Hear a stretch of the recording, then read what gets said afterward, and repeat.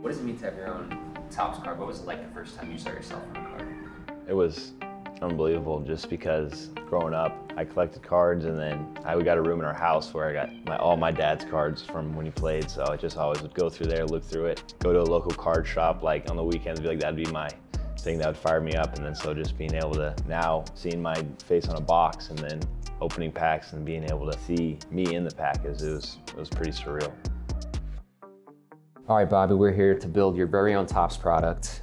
We have the product blueprint right here in front of you. You're gonna talk us through themes you're passionate about, players, designs. We want to build a Topps product that is truly designed and ideated by you. So with that said, we're gonna start with the themes. We're gonna try to pick 3 to 5 themes to build your set with. Then you're gonna give us design direction. We're gonna talk about what kind of stock you like, if you wanna go vintage, modern. Then we're gonna talk about packaging and players to include. So first up, themes. We want to hear what you have in mind. We did provide some thought starters. What do you think is a good place to start for a theme for your set? Yeah, I think just a good start would be in the family, just because everyone talks about me and my dad, and then you look at guys in the big leagues now, you got Vlad Jr., Vlad Sr., Bobby Witt Jr, Ken Griffey Jr, all those guys. Right. So yeah. I think that's something definitely that either like a junior type thing, or if you don't want to go that way, add more players, just the father-son combo. I like the 2019 draft class just because I think it's the start of me, and that's, I think, that kind of me being a little bit of a card collector.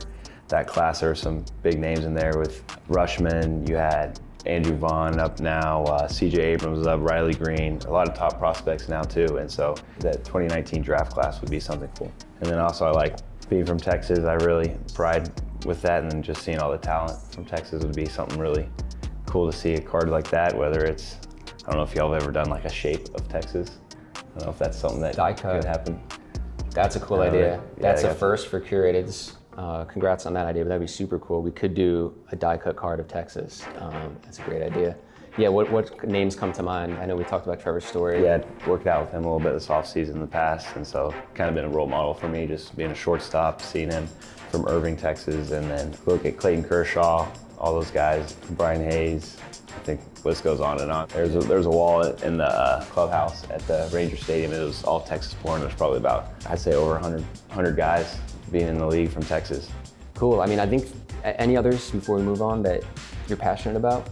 I know we talked about some of like the speed stuff with running, and that could be something. Also with guys I like growing up, love Derek Jeter, just the way he played. Him, Dustin Pedroia were my 2 guys growing up. Infielder, those grinders, the great guys on and off the field, and that's kind of how I pride myself in too. So absolutely, I think just something as simple as like, you know, your favorites, and whether it leans on retired or we go new, that makes a lot of sense because we can get those guys in. You can say why they're important to you on the card back. Yeah, no, I like that a lot. You know, you can jot that for other. I also like the idea of all the #1 prospects. I think that's an honor to have, and then there's a lot of great guys. I think Trout was Trout, #1, Ohtani. I like those 5. I hope from my set that they just kind of get the joy of everything, because I want to mix it up between throwback cards, new cards, cards they've never seen before, and so that's what I like. I like the uniqueness. I like people go crazy for the one-of-ones, so I want to kind of make every card something different in that set, so to make something that people want to go after. So designs, we have some other players' sets here to pull from. We have some non-baseball stuff. We have some art cards, some Topps Now cards, and you're a collector yourself, so you know this stuff pretty well. Anything you gravitate to here, and then we'll talk about what other designs you like and what kind of paper technology you like. I like kind of more like the crazy looking cards, the ones that stand out, because I think a lot of guys gravitate to that, and I know the younger generation, I think that's more like, I don't know what you call that, like foil, holographic, you know, neon colors. Yeah, that's always, I mean, good to hear. Sometimes people want to go retro, and we obviously want it to be honest to what you like, but we also want to make like a really exciting product. So if you like that design, that's exciting for me to hear. And I kind of like, I don't know how hard it would be to do, but a little bit of everything, because I know sometimes it's opening a pack and you're seeing just all like kind of the base cards, kind of, some guys don't even look at them. So I think that would be cool, so it makes people really get engaged with looking at all of them and enjoying it. Yeah, I mean, there's a lot of great ideas. Why don't you jot them down so we have it documented? I think the Texas die cut is an incredible idea. Should I put that in here? Yeah, just anywhere on the bottom's fine. Every card different with the same backs. That's great. I don't know if it's possible. cool, but one of the things I was talking to Bobby about is like a holograph card that has his dad on one side, him on the other. We thought about that, or like doing like a card sideways and then having like, say this would be the card, and then having like an old picture of my dad pitching, and then I'd be in the box. Yeah. Having like something like that. Yeah. I think that would be cool. If that would be possible, I don't even know. Yeah. An old picture of my dad pitching and then me at the plate, or I think that's totally possible. Gonna put the design team to work, but I think people would really like that. What are some of your other favorite cards? Getting the Jeter rookie card was cool. The draft pick, whatever on top. That being a favorite card of yours, do you want to kind of allude to that design for the, we can like modernize it or something for the 2019 draft pick one? Yeah, I think that would be cool. Yeah. Doing that alongside, with that Jeter card.